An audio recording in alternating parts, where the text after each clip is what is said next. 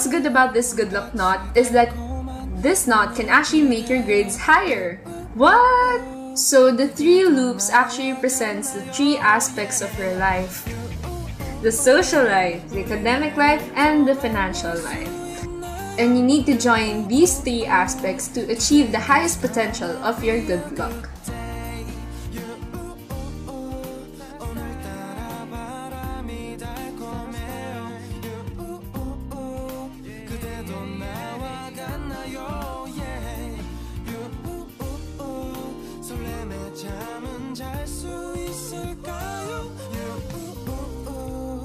Today is gonna be a good night.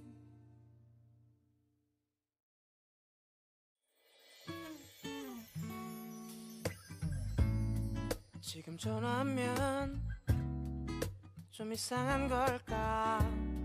문자를 보내기도 애매한 시간일까봐 너를 바래다 준지 길어봤자 5분 내겐 끝도 없이 멈춰있는 시간 같아. So as you can see, it is not really easy to attain a good luck.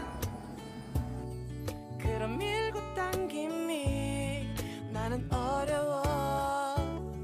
내가 싫어질까봐 어쩌지도 못하고 내 앞에 있던 막차는 떠나네.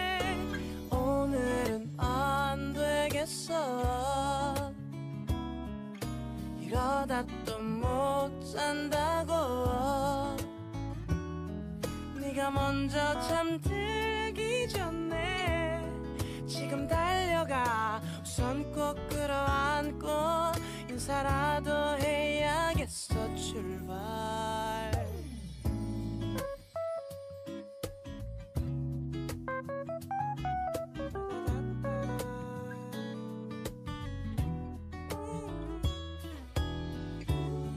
나름 바쁜 남자라 내게 말해왔지만 사실 안가해.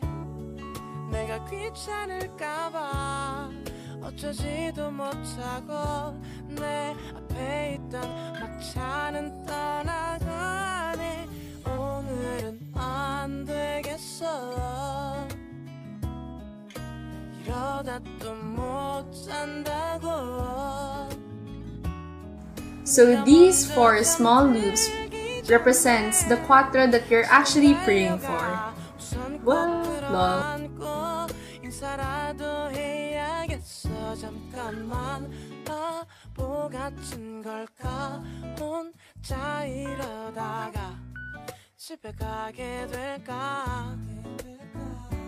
어젯밤도 네 생각에 못 잤지만 괜찮아. 안 졸려나 힘들지도 않아.